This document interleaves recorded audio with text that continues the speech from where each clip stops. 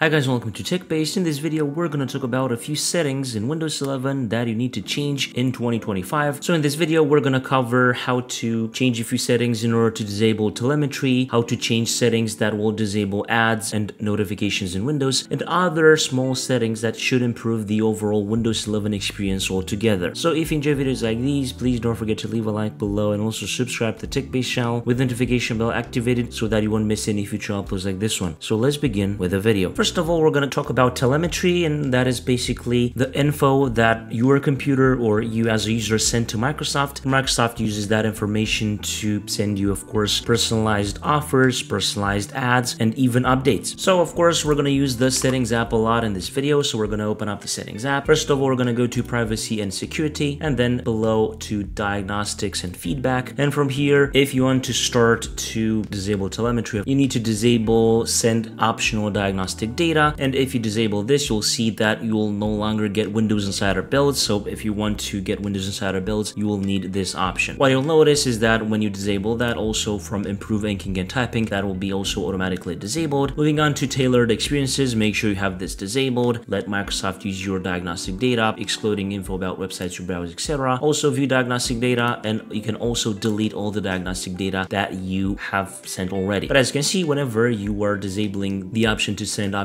diagnostic data, almost all the options are automatically disabled as well, so that is good. You can also go to privacy and security and then go to speech and make sure you have online speech recognition turned off. And also again in privacy and security, go to activity history and you can disable store my activity history on this device. Basically, you'll be able to later use this info to sync other computers whenever you reinstall Windows, but even though it is not clear if Microsoft uses this info or not, you can disable it if you don't want to have anything to do with telemetry on Windows 11. And there's also another option in privacy and security, which is find my device. You can also turn this off if you don't want Microsoft to track your device location. Now let's move on to some ads and notifications. Going again to privacy and security, we're going to general, and here you're going to notice that we have a bunch of things that Microsoft is shoving inside Windows 11 and things that we can turn off. For example, let websites show me locally relevant content by accessing my language list. Let Windows improve start and search results by tracking app launches. Show me suggested content in the settings app, and show me notifications in the settings app. You can turn all of these off. Now let's move on to system in the left side and then go to notifications. And from here, you can expand notifications. You can disable certain settings from here. For example, show reminders and incoming VoIP calls on the lock screen. And also down below, you can personalize which apps and senders can send notifications. Of course, on this machine, I have a few apps, but for example, you don't want to receive notifications from OneDrive, you can disable that. And you also have additional settings, and you can turn these off, show the Windows welcome experience after updates, also get tips and suggestions when using Windows. Let's close out the settings app now and then go to the start menu and then right click on the start menu and then start settings. And from here, you're also going to notice that we have a bunch of things that we need to disable or change. So for example, we're going to disable show recommendations for tips, shortcuts, new apps, and more, and also show account related notifications occasionally in start. If you have multiple apps installed, you may see other options as well, so you can turn them off if you want. And another thing that we can do from the personalization tab where we've customized the start menu is to go to device usage at the bottom and make sure you don't have anything selected here, because as you can see here, you can select all the ways you plan to use your device to get personalized tips, ads, and recommendations within Microsoft experiences. Basically, these are all the options that you see whenever you install Windows 11. So if you somehow selected certain things that you were going to do with your computer, let's say development, gaming, creativity, entertainment, and so on, you would have these options enabled. So disable each and every one of them, because you're just going to get multiple tips, ads, and recommendations that you may not want inside your Windows 11 operating system. In addition to these settings, of course, you may want to disable the widgets board that would automatically open up on hover on the taskbar, because let's be honest, not a lot of people use it. So just right click on the taskbar, go to taskbar settings, and then disable widgets from here if you don't want them in your taskbar. Finally, one last setting that I want to show you is a setting that I think most of you should know already, but if you don't, just type in the search box power and then click on choose a power plan. And from here, make sure you select the high performance plan. This won't be automatically selected whenever you install Windows. The balanced plan will be automatically selected, but the high performance plan will favor performance, even though you may use a lot more energy. But I'm assuming that you're using a computer, and if you're using a laptop, it is of course not recommended to use it on battery if you want performance. And you can also go to change plan settings and make sure you select turn off the display to never if you don't want your display to be automatically turned off. So in my opinion, and these are some settings that you need to change in Windows 11 in 2025. If you didn't change them already, these are some settings that will disable ads, telemetry, and more, and should improve the overall Windows 11 experience. For more in-depth tips and tricks, you can also check out the article below in the video description if you're interested. But if you enjoyed this video, please don't forget to leave a like below and also subscribe to the TechBased channel with the notification bell activated so that you won't miss any future uploads like this one. I was Emmanuel from TechBased. Until next time, have a nice day.